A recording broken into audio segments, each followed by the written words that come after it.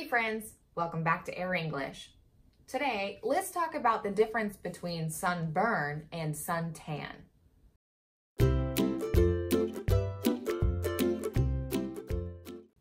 Sunburn and suntan.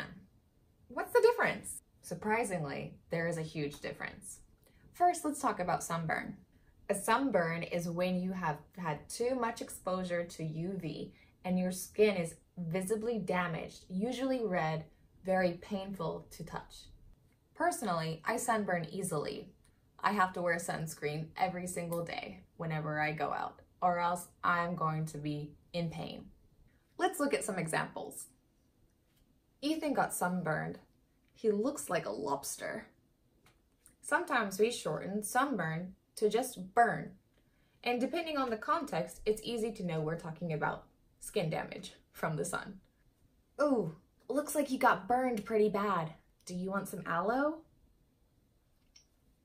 Another way to say sunburn or burn is too much sun.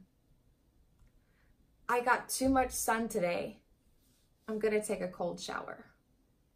On the other half of the spectrum, we have suntan, often just called tan.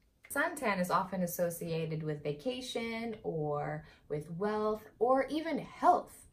If you're too pale, people often think you're sick. Whereas if you have a nice tan, people think you seem very healthy.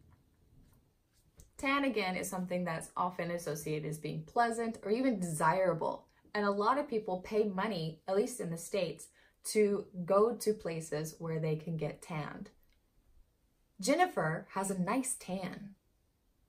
Sometimes it can be unpleasant too if you're not tanned evenly. So, for example, I got a weird tan from my baseball glove.